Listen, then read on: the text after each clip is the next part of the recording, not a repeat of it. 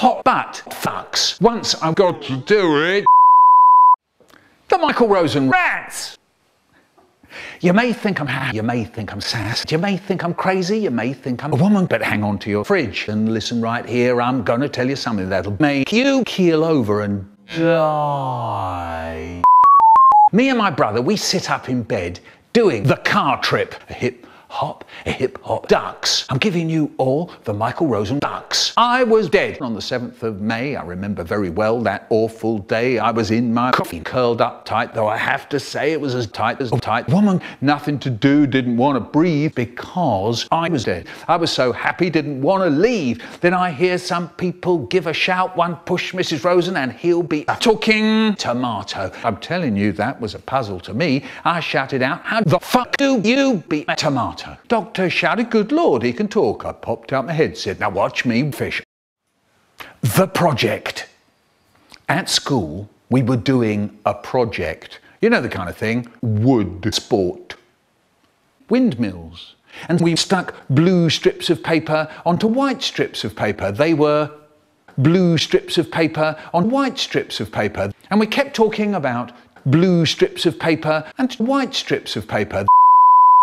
In the end, I thought they grew windmills and ate our teacher. And suddenly one day, our teacher, Miss Good, said there was an inspector coming in. She said he wasn't going to inspect us, he was going to inspect her. Really good. You know what I mean? And we were all to help her by not breathing. Haribo. Once my friend Haribo came to school, so he didn't know what to say. Then I said, and he just fell over and died. And then he started crying again. He was a man, Haribo's gran. Mind you, my gran was nice too. She gave me and my brother a red shoehorn each. But mine was blue. Maybe Haribo's granddad gave Haribo a red shoehorn each. Dave said, I'm dead. So everyone said, shh. And Dave said, I was only saying. And I said, my gran gave me a red shoehorn.